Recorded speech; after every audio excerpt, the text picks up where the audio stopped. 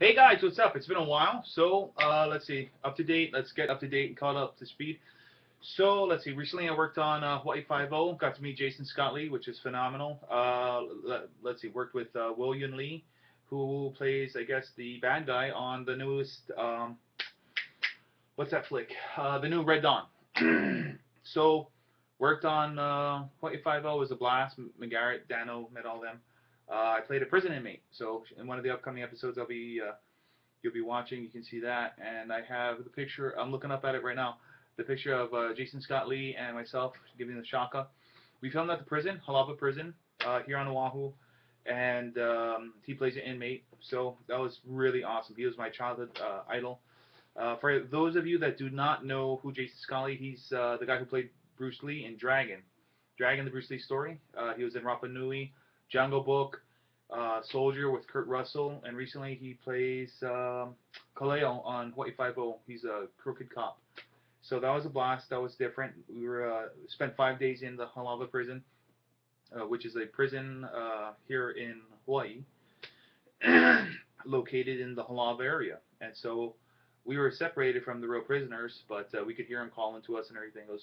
It was something else, and it was pretty exciting to be in there. So I'm glad to have gotten out. We were there for like each day was like 12 hours just about. So that was long, intense, brutal filming.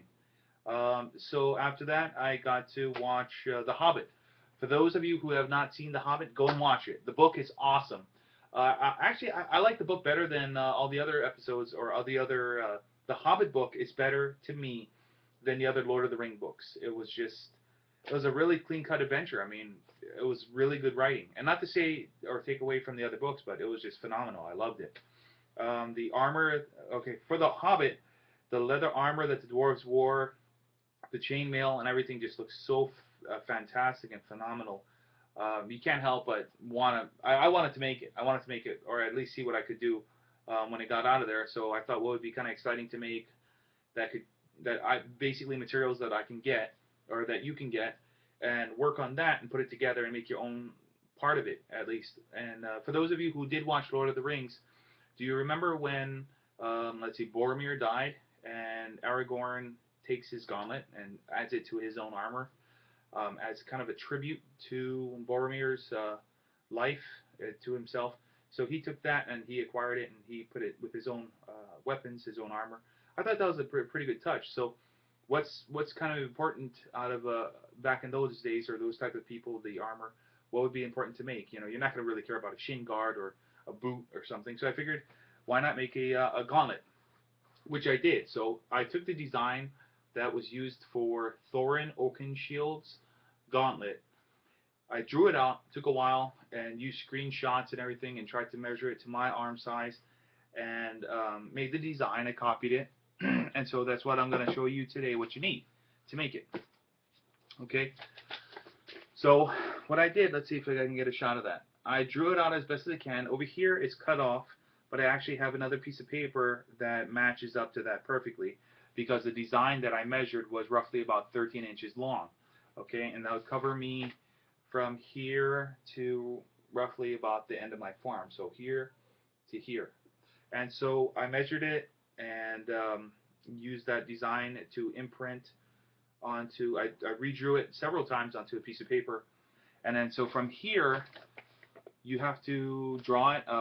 What I did was I drew this onto, this is 8 to 10 ounce leather, okay? You can see how thick that is. And it's pretty sturdy, it's pretty tough, okay? So I cut this piece out and I drew this, taped it on top of there, and lightly drew over it, leaving an imprint. And you can even, what I did was, let's see, I dampened the leather just a little bit to leave an indentation. You don't have to dampen it, you can leave it as is, but you may have to press a little harder. And transfer the design to draw like a little imprint onto the leather. And from that point, I used a swivel knife, which I'll show you right here.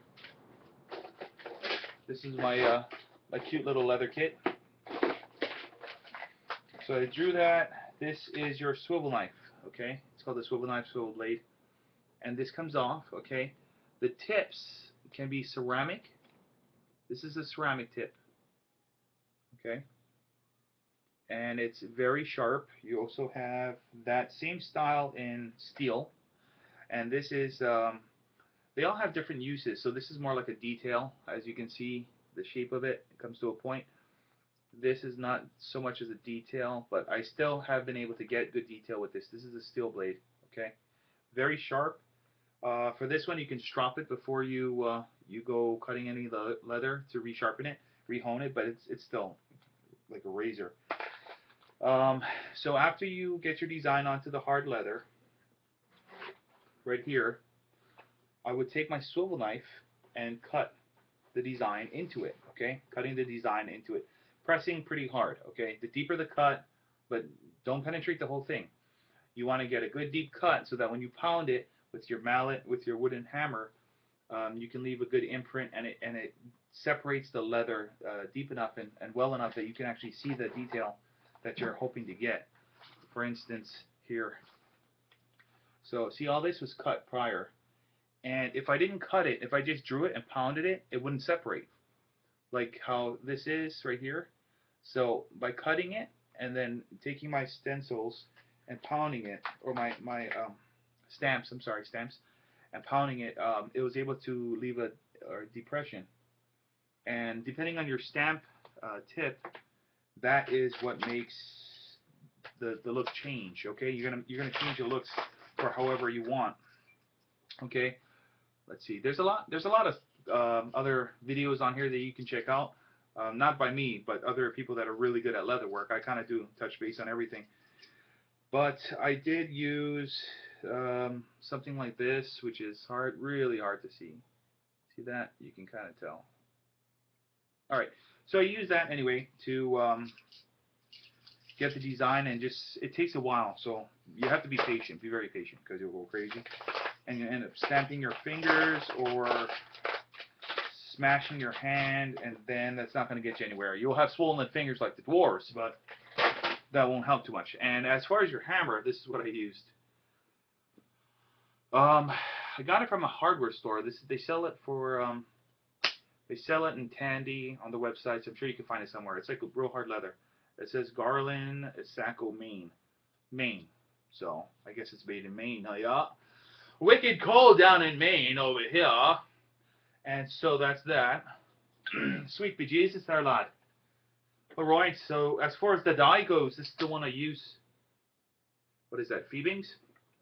I thought of using it says Phoebings Leather Dye Tincture de Cure. I guess that's French. Navy blue, blue marine, danger, flammable, inflammable. But yes, navy blue, very nice color, and it's the same color that they use for that. As you can see, bada boom. Hey, yo, come on, guys, we gotta make something of these utes, you know. So what I did was I used this to puncture. Boom, okay, puncture the holes here so that I could sew the strap on the back side. Just the same way I punctured over here in this area on both sides there, lad, right here, and let's see, you can kind of see it right there. Okay, so I punctured that, and I still have to add the straps for that. And what I figured I can use are just some clips. You can either do it with buckles too, but I figured I can be able to just clip it on and off. I may sell it on eBay depending, but that's it. I love it. Feels comfortable. Look at that. Now let's do the awkward silence.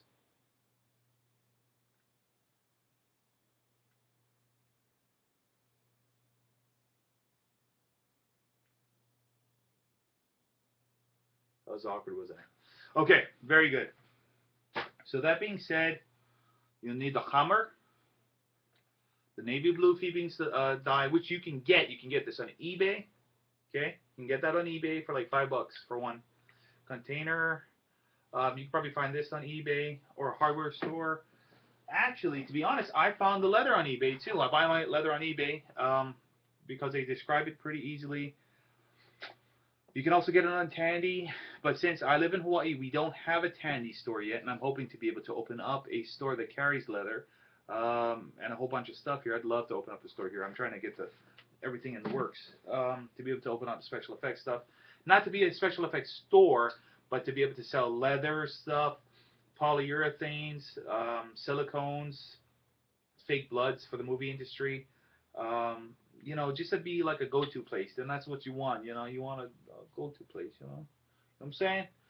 So that's that. We talked about this. In the next video, since I'd like to be able to do, I'd like to be able to make another one so that I could show you. Did my seat go down? My seat went down, didn't it? I feel a lot lower. Holy crap! How's that? I felt like I was a midget. Well, dwarf. I'm sorry, that's politically incorrect. Small person, or dwarf, depending. Because actually, I was making the dwarf Hobbit armor. So yeah, I could definitely say I'm a dwarf. See, watch this. Right? And then back to normal size. Okay. Anyway. Oh, let's see. I think that's it. And then anything else I need to show you guys? I may show you guys how to paint. I have a blank Iron Man helmet that is primered. I may show you folks how to paint that in the Captain America colors, like in the upcoming Iron Man 3. But I think that's a War Machine design. So the armor is real similar to Iron Man, but they choose to make it a lot blockier. Like, it's not smooth. You know, it's a lot more ergonomic or less ergonomic effect. But I think that's it. Thank you guys for watching. I hope you guys had a fantastic New Year's Eve event. Great Christmas. I hope you folks got everything you wanted. Subscribe. Let me know what you think. Let me know what you want to see. Like I said, next video I may show you step by step what to do to make a Thorin Oakenshields Gauntlet. But that's only if I can get enough views with this. Okay, the more views, the more I'm gonna want to do it. Okay, so just let's talk it out. Let's hug it out if you want. Let's hug it out. Okay, let's hug it out. Per entourage. All right. Aloha for now. Be safe and subscribe. Thanks for watching. Aloha.